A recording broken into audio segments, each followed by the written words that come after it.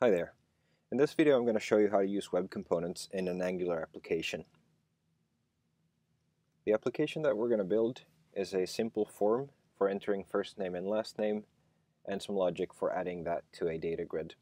We're going to look at how we import the components, how we add polyfills to support older browsers, and how we integrate these with Angular.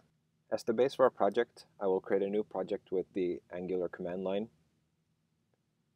I'll just answer the defaults to the questions. All right, with the project initialized, let's go into the folder and then open it in your editor. Here I'm using VS Code. Now the first thing I want to do is install the components themselves through npm. All right, with those installed, let's go and tell tsconfig, tell the TypeScript compiler that we're going to use some JavaScript here. So we'll add in the compiler options, we'll add allow JS to true. Then we'll go into our app module. What we need to do is install a custom element schema.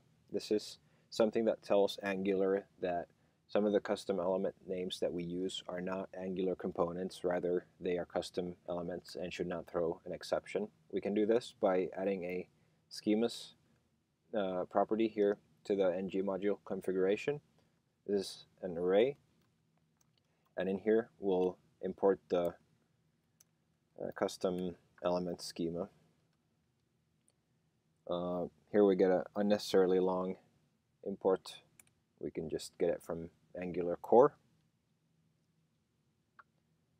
In addition to that, while we're in here, I'm going to install or import the reactive forms module, because that's something that we will use in the form later on. It doesn't have anything to do with using custom elements or web components at all. Need to import that. The next thing that we want to do is add support for older browsers. So even though most browsers these days come with native support for web components, there are still people using older browsers that we want to be able to support. We can do that by loading something called a polyfill. A polyfill is essentially a piece of JavaScript code that emulates all the APIs that are not implemented natively in a browser. There's a project called Web Components.js that ships a loader script which will do feature detection on a user's browser and only load the polyfills that it needs. Because this is a dynamic loader script, we're not able to import it the same way as we do here, because Webpack would essentially break it. So instead, what we will do is we'll copy it over to our distribution folder, and then we'll load it from our index file. So in order to copy it over, we will go into the Angular JSON file here, and in the assets array, we'll define what to copy. So first of all, we'll define a glob, which will be the pattern that we should copy. So all JS files. Input will be in the node modules folder, and then where we want to put this. And for this to work, we need to install this dependency. So open up a console. All right, close that. Oops, didn't mean to cut it out. All right, so this looks good. We will then go into our index file and use the loader. So what I'm doing here is I have a script tag for the web components loader script, and then optionally, based on feature detection, I'm loading a custom elements ES5 adapter, which is needed in case you're transpiling your code down to ES5 for older browsers as well. So we'll save that, and then we'll start up the server. You can do that with ng-serve. Okay, and then we'll go into the browser, refresh, and we should see that the application gets served. If we go into the development tools here and look at the network while we're refreshing, we should see this web components loader getting loaded. Okay, so now we're ready to actually start using these. let's go into our app component and import all the components that we're using. And in addition to the components themselves, since we are building a form, we need to import form group and form control from Angular Forms. I'm going to save the people that we edit in a person object.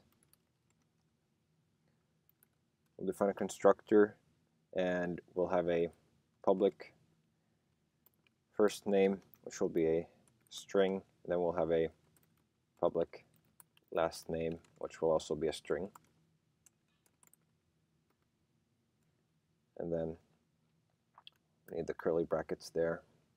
Here inside of our app component, I'm going to remove everything that was there from before. I will define an array of these person objects, which will be our data model, and initialize it to an empty array. Then I will define the form,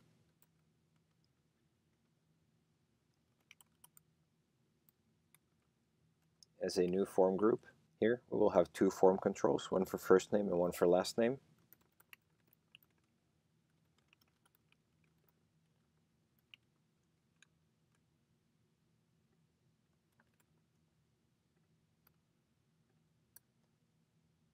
Like that.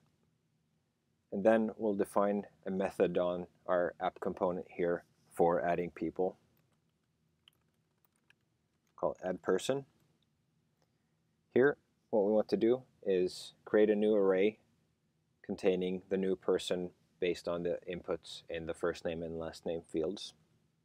So this .people equals to a new array containing all the previous people we had, and then a new person object that has this .form .value .first name and last name, like that. Okay, so we've created a new array containing the new person, and then we can call reset on the form to clear out the values from there. That should take care of most of the logic for our application. The remaining thing that we need to do is define the HTML for our view. So we'll go into our HTML file here. We can remove everything that we have from before. We'll start by creating a form. And our form will first of all bind to a form group that we defined.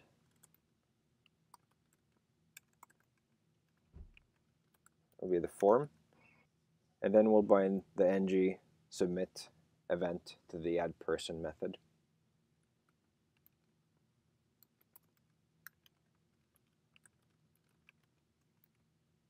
Okay. Inside of this form, I will create the text fields and the button.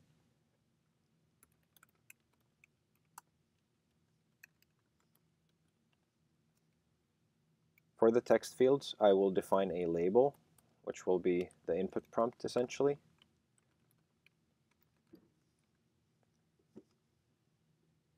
I will also define the form control name, so which form control this should map to. Oops. So we'll define the form control name should be equal to first name. And then the only kind of specific thing about using web components in a form is that we need to tell Angular to use this text field just as a normal HTML input field. We can do that by defining ng default control on it. All right, and then we'll do the same thing for last name. And finally, add the button.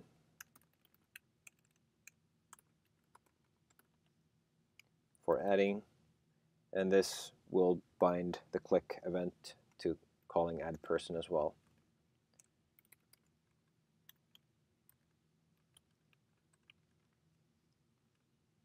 Okay, so that takes care of our form. The other part of our UI is the grid. the grid we will bind to that array of people that we defined. We do that by binding to the items property, like that. And then inside here, we define how the properties on these objects should map to our columns. So we can go back to our Vaadin.com webpage here and copy over some of the example code. Put it right in here. The only difference here is that our path is not a nested path. Instead, we just used first name and last name, so we'll change that.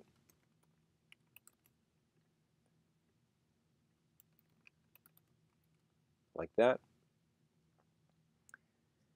And if everything went well, we should be able to go into our browser now, reload the application here, and try it out. So I'll put in my name here, hit add, and it gets displayed here. We'll add something else, and it gets displayed here as well. Alright, that is pretty much it.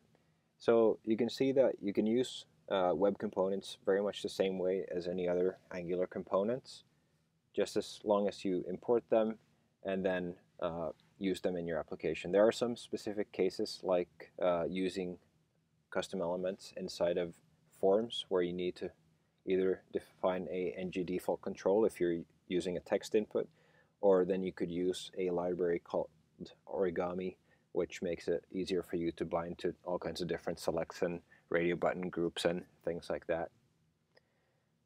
In general, I recommend that you can use web components as the leaf nodes in your application, so kind of these reusable components. I wouldn't use web components to define views or any other kind of bigger composite components in your application. That's better left to whatever framework you're using, for instance Angular in our case here. All right, thanks for watching.